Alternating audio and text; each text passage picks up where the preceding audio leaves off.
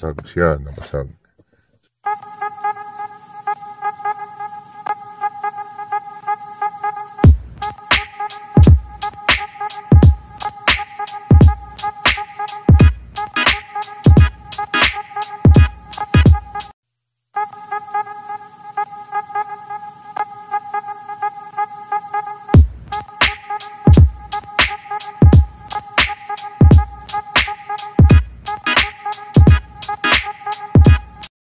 Kamusta mga ka-treasure hunter, Luzon, Visayas, Mindanao, magandang araw po sa kanilang lahat.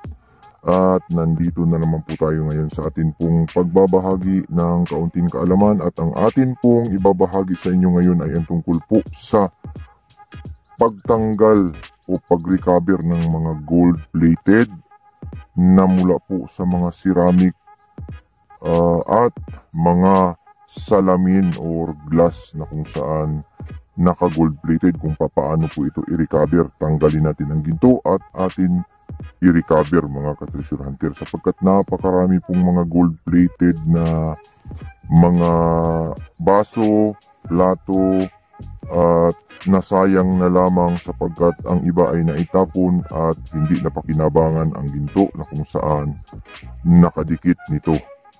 So paano yan?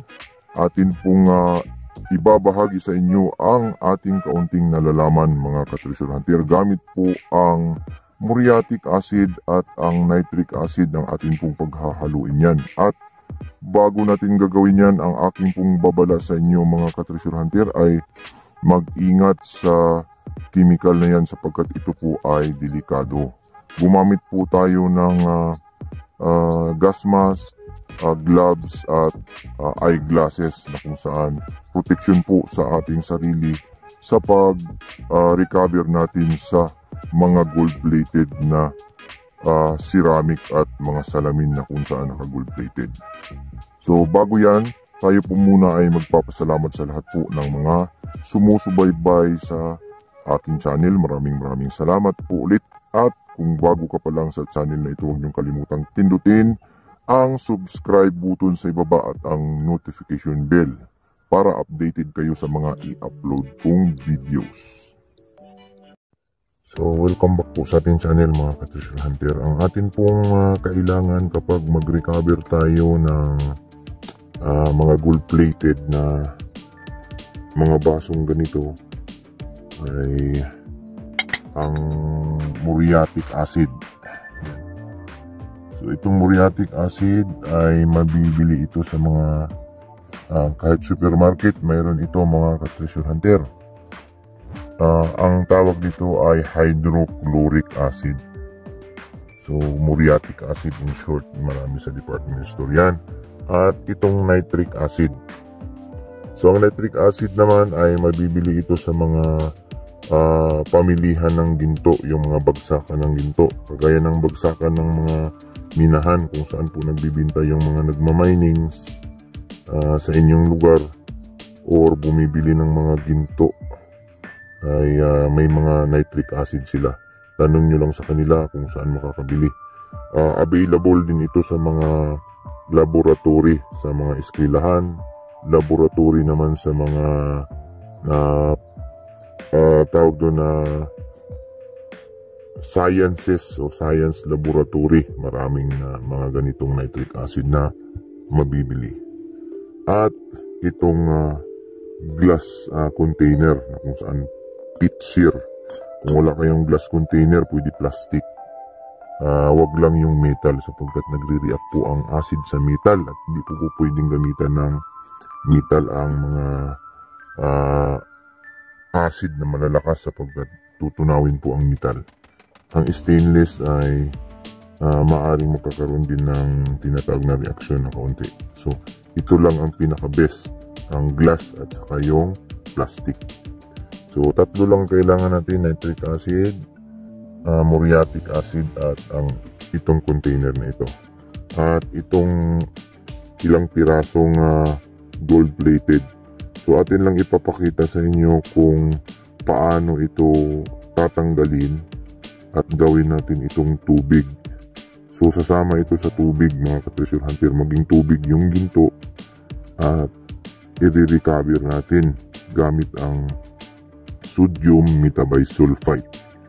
So pag naging tubig ang ginto, ay atin siyang i-recover. Babagsakan natin ng sodium metabisulfite.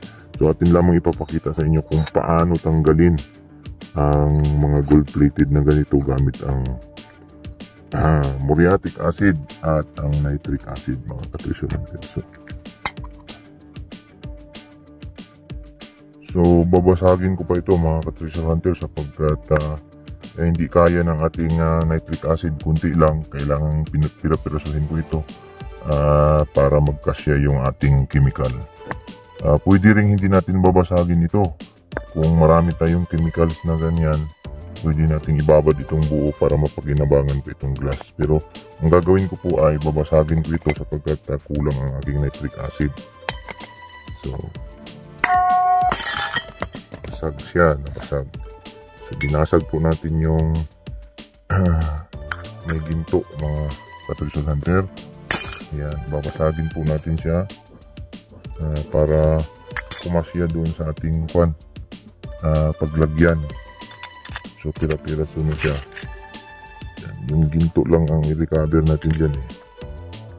So yung hindi gold ay pasensya na yan. Ito lang mga gold na ito. Yan, pira-piraso na yan. Yan po ang ibabad natin doon sa loob ng pitseer na glass.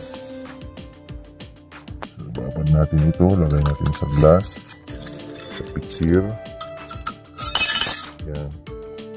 So, isa-isahin natin ilagay ito para maibabad ito. Yan muna natin itong mga maliliit para makita natin yung reaksyon sa loob. So, yun siya.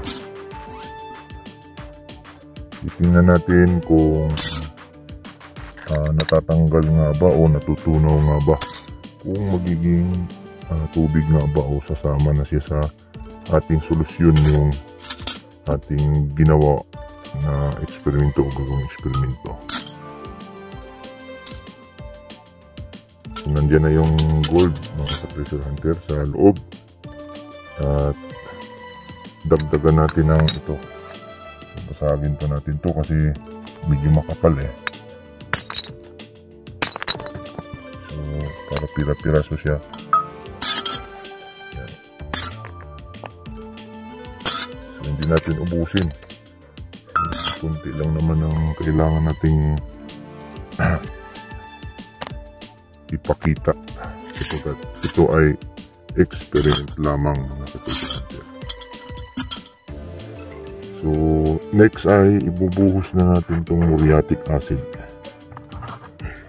So, ang pagbuhos nito, laging 3-part ng hydrochloric acid.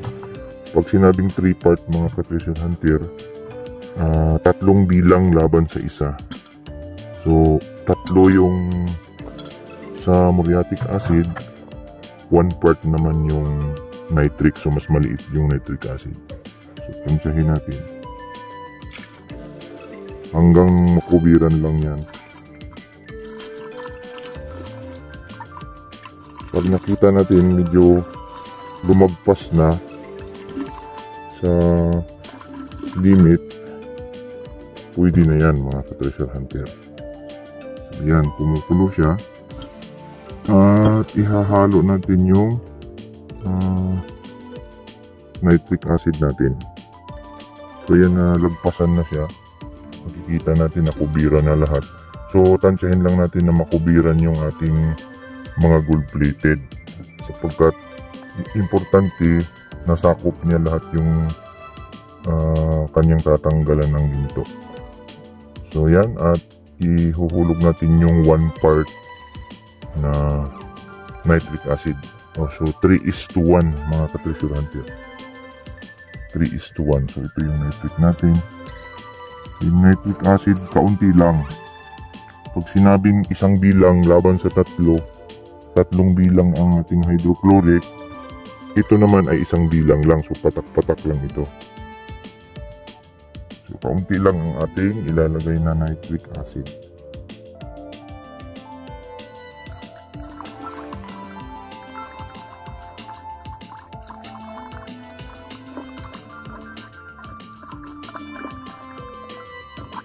So yun po ay 1 part na po yun.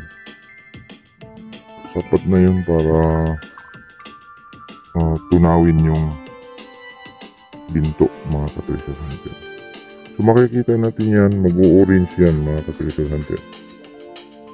Umuusok na po yan. Magre-react yan mga ka-treasure hunter. Then i-shake natin. Mas mapadali ito kapag ilagay natin sa init. Huwag yung umaapoy ha, yung electric stove lang na umiinit, ipapatong natin para mas mapabilis. Sapagkat ito ay medyo antayin natin na pupula yan o mag-orange yan sapagkat ang ginto ay matatanggal na. So nagre-react na yan siya. At mapapansin natin, matatanggal na yung ginto mula sa pagka-plated niya. So isa-isahin natin, titingnan yan mamaya kung naging tubig na ba yung ginto dyan.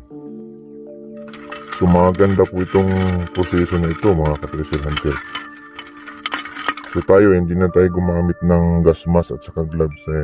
Bihasa na tayo dito mga ka-treasure hunter. At matagal na tayong naggagawa ng ganito noon pa.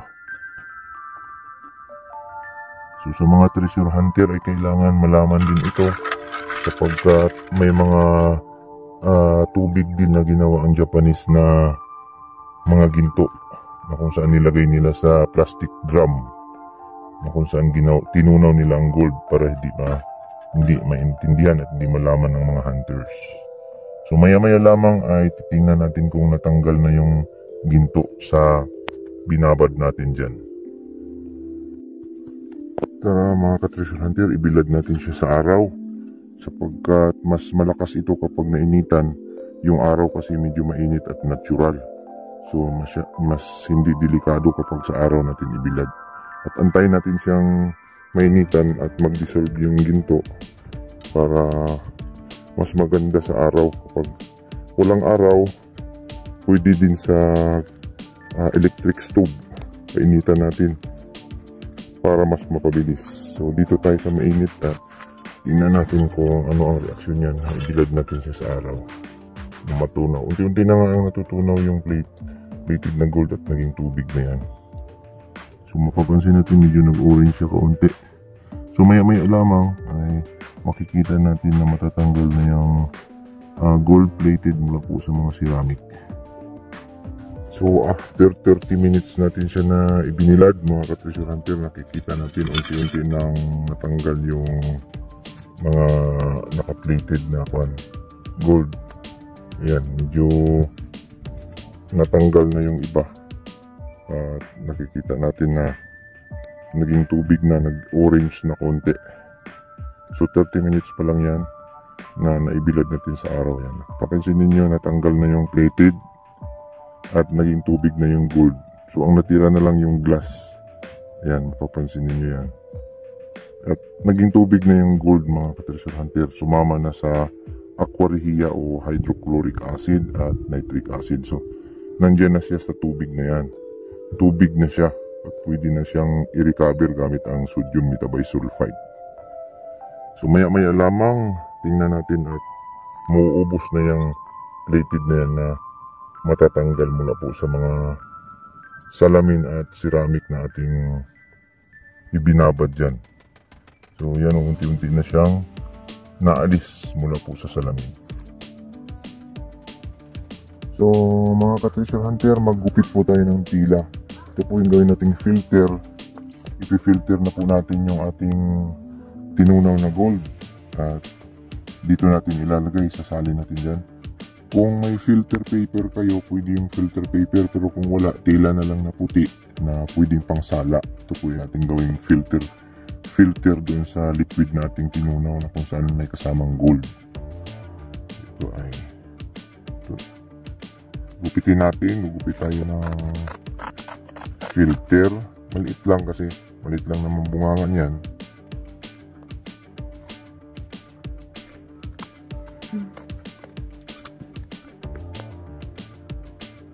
Gupitin natin. Pabilog yan kasi kailangan natin ng filter pang sala, kumbaga. Kahit anong tela basta cotton. Yung cotton pwede na pang sala eh.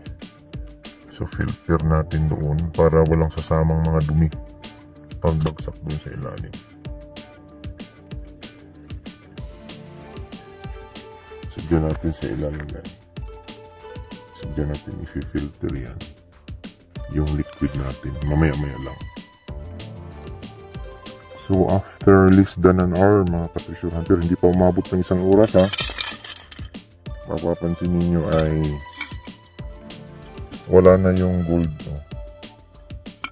Natunaw na at nasama na dyan sa aquarium natin ginawa. So liquid na yung gold.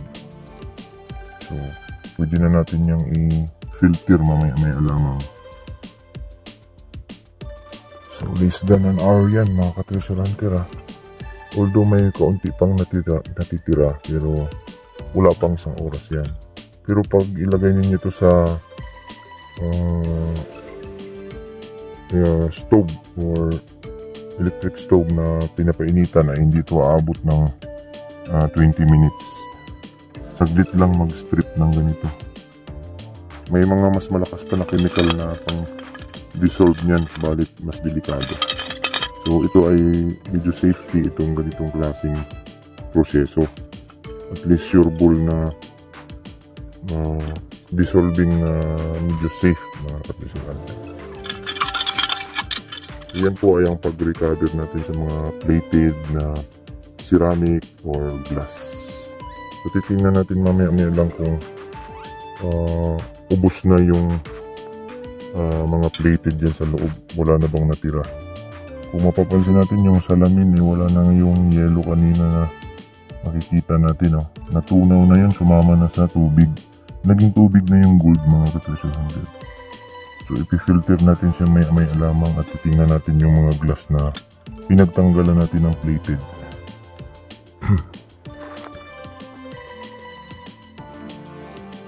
So gagawa natin ng tali yung ating filter mga ka-treasure hunter. Kasi baka tumikwas, tatalian natin yan para free yan, hindi mahulog doon o gagalaw. So yan, sadya natin ilalagay yung ating i-filter na mga liquid, gaya ng liquid glass ko ito. So eksaktong 1 hour na po siya mga ka-treasure hunter at titingnan natin sa loob.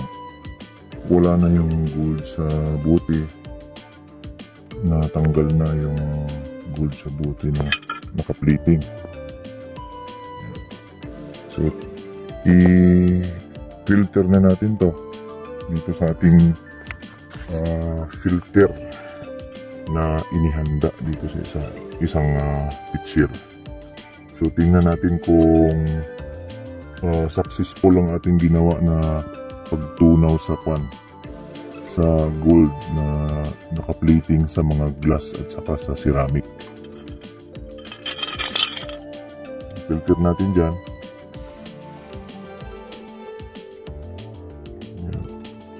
So yung liquid na ito ay may laman na yan na ginto mga ka-treasure hunter. Paano i-recover yan? Yan ay sodium metabisulfite. Precipitation ang tawag din.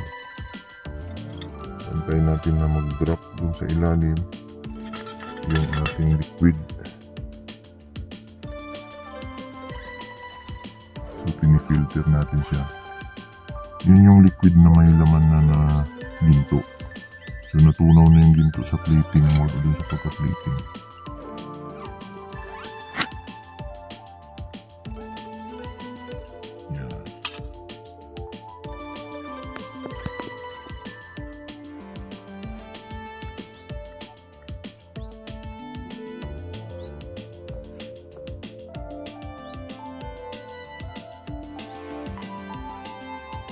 Mahirap kasi pag hindi natin i-filter yan kasi maraming dumi at makaka-apekto sa precipitation sa chemical na sodium metabisulfite. Baka mag-iiba yung epekto ng makapag-recover. So mas mahirapan tayong mag-recover pag contaminated yung ating solusyon.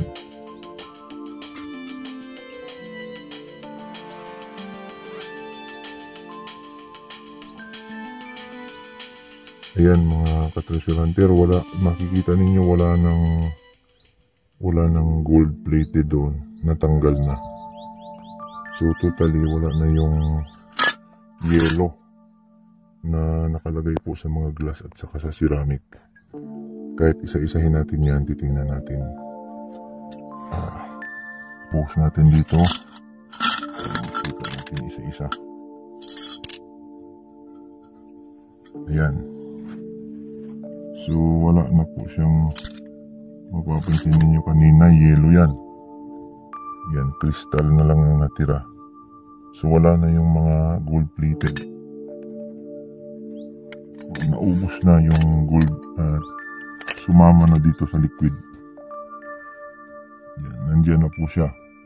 So yung solusyon na yan ay nandyan na yung ginto sa solusyon na yan. Natunaw na at naging tubig na mga ka-treasure hunter yung gold plated na mula sa ceramic at saka mula sa glass. So ang pag-precipitate niyan ay sa next video na natin gagawin. So ang pinapakita lang natin dito ay kung paano tanggalin ang mga gold plated sa ceramic at saka sa glass gamit ang nitric acid at ang hydrochloric acid. So hanggang dito na lamang ang aking video. Thank you very much. Sana ay may natutunan kayo mga ka-treasure hunter.